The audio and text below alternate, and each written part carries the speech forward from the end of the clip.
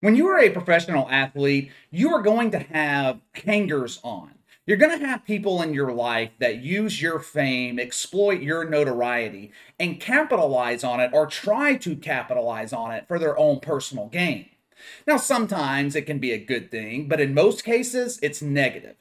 Rich Paul capitalized on a chance meeting with LeBron James back in 2002, over a year before LeBron was drafted into the NBA. They became friends. LeBron becomes an international superstar a year later.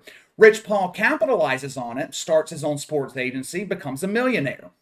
Now, on the flip side of that coin, you have hangers on that, other than the company they provide the star athlete, they're essentially useless.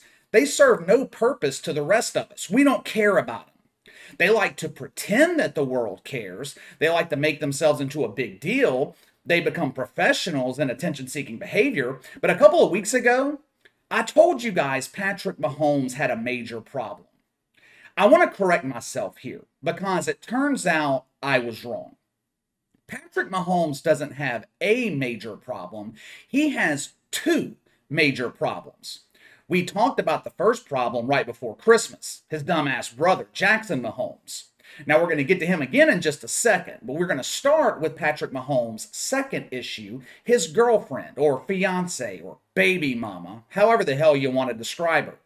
She is another person on social media with a blue check mark for no other reason than being associated with someone who actually earned their fame. Her name is Brittany Matthews. When I was doing my research, the term business person showed up under her name when I Googled her. I tried to find a business Brittany Matthews started or was even associated with. I tried to find some type of accomplishment, something that she has achieved in her 26 years on the planet. The only thing I could find that Brittany Matthews accomplished was that she had a baby with Patrick Mahomes. Now, I'm not denigrating motherhood here. Being a mother is the hardest and most difficult job in the world. But there are millions of mothers in this country without a blue check mark on Twitter and Instagram. The only reason Brittany Matthews is famous, and I use that term loosely, is because of her relationship with Patrick Mahomes. This dude has the NFL world in the palm of his hands. He has the respect of fans across the country. But his damn family is doing everything in their power to destroy the career of Patrick Mahomes, at least in terms of public relations. His family is quickly becoming the most hated family in the NFL.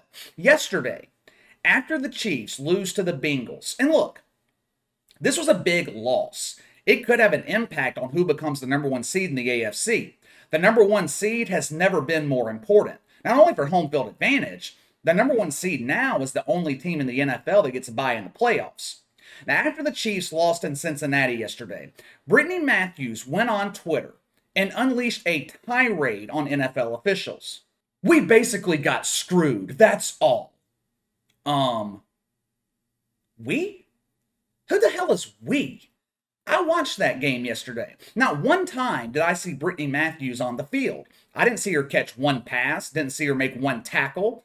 Hell, I didn't even see her on the sidelines with pom-poms in her hands. She's not even a cheerleader, so I'm not sure what she means by we. Another tweet, the rest do not want us to win. Here we are again using plural pronouns. There is no us. Now, you can make an argument the Chiefs got screwed by the officials, but Brittany Matthews did not.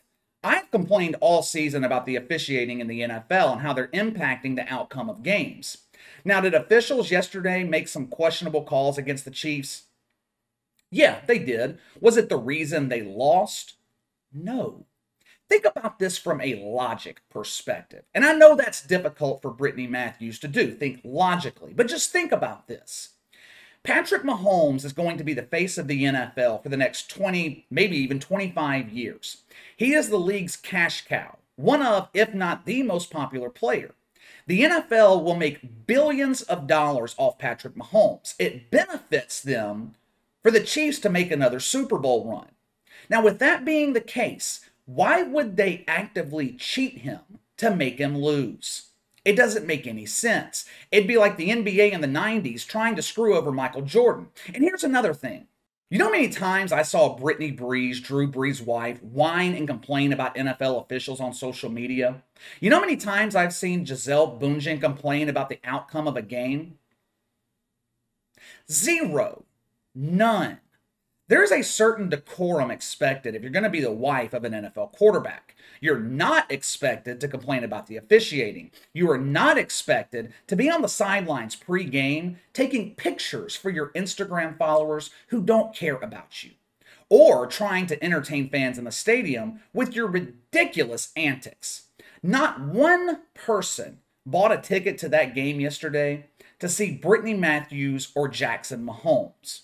And speaking of dumbass younger brothers, let's go ahead and get into Jackson Mahomes, who once again made a complete fool of himself yesterday. This kid,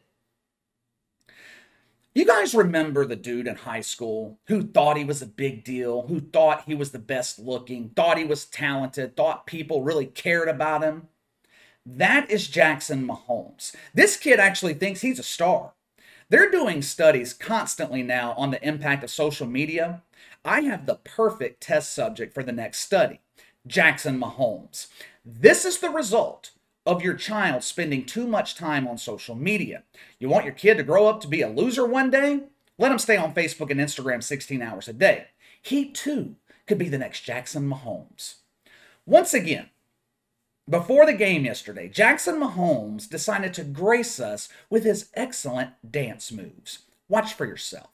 Back in the 6th grade, I got them bad grades. I was in love with my tutor. See, musically lose, you trapping, man. Most of you rappers be actors, man. Could this dude be more feminine? He is doing his best to become a professional agitator. And what is with the Chicago Bulls t-shirt from 1997?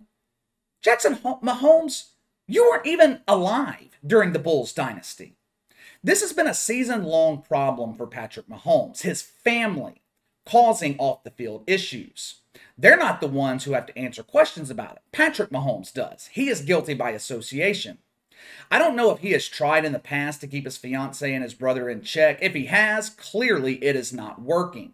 Both his fiance and brother are trying to be the star of the show when neither one possesses the talent to be an extra. This is becoming a trend. Every week, some type of stupidity from someone in Patrick Mahomes' camp.